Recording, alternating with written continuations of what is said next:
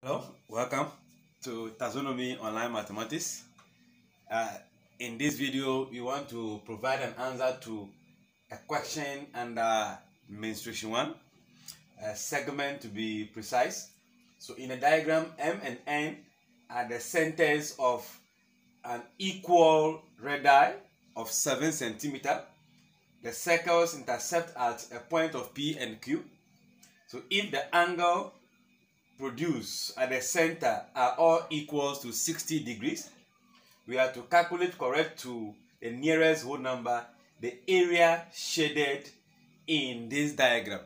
So this is a two circle. So with this, you can see that if I have this circle without them being intersecting, drawing the center,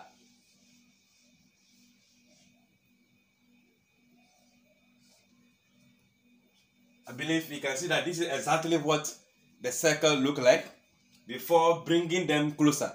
So as you bring them closer, this area,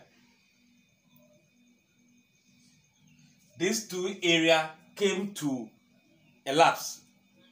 If you bring them closer to touch, this area is going to slide onto this and overlap it. It is going to overlap in order to form the diagram we are seeing. So we can see that it is this, which is a sector sliding over the chord. It slides over to form this. So if I shade the segment of this sector A and B, if I want to shade the segment of sector A, so if these two circles overlap, you can see that it is their segment that form the shaded portion. If I find the area of the segment in sector B, the answer will be the same as the area of the segment in sector 1, segment B, A. Why? Because they have the same radius of 7, 7. They have the same angle subtended at the center at 60 degrees each. So what I need to do is to find the area of segment B plus the area of segment A and add it together. Or I can go a short way by finding the area of one of them, the segment, then multiply by 2. You first find the area of the sector, the complete sector, which we know is given as theta over 360 times pi r squared, and theta is given as 60 degrees. Pi is 22 on 7. The radius is what? 7 times 7. 7 will give us centimeter squared. So per our calculation, this will cancel this. This will go here. We have what? 1 over 6 and 11, 3. So it's going to be 77 divided by 3. And that will give us 25.67 centimeter square for the area of the sector. If I find it of the other one, I'll get the same answer. So the next thing is to find the area of the triangle formed at the center. So area, we know the area of the triangle formed at the center having the same radius is going to be given as half r squared times what? Sine theta. So in this case, we have 1 over 2 times 7 times what? Our sine theta, which is what? 60. We know that if you multiply 7 by 7, you get 49 divided by 2. Multiplying sine 60, which is root 3 over 2.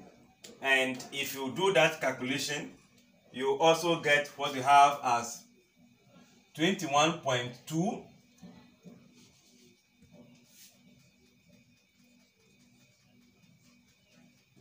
centimeter square as being the area of the triangle. We know that we are looking for the area of the segment. So we know area of a segment equals to area of a sector minus area of what? Of the triangle. So first of all, we have the area of the sector. We have the area of our triangle. So now we can subtract to get the value of the area of the sector. So from this, our area of segment is going to be area of the sector, which we have as 25.67 minus that of the triangle.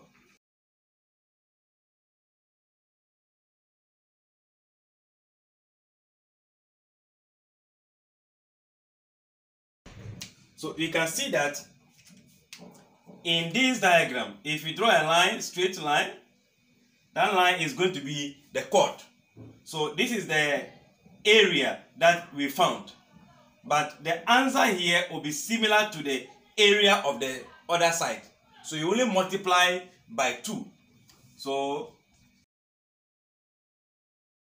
the area of the segment of the 2 equals circle is going to be 2 times 4.5 centimeter square.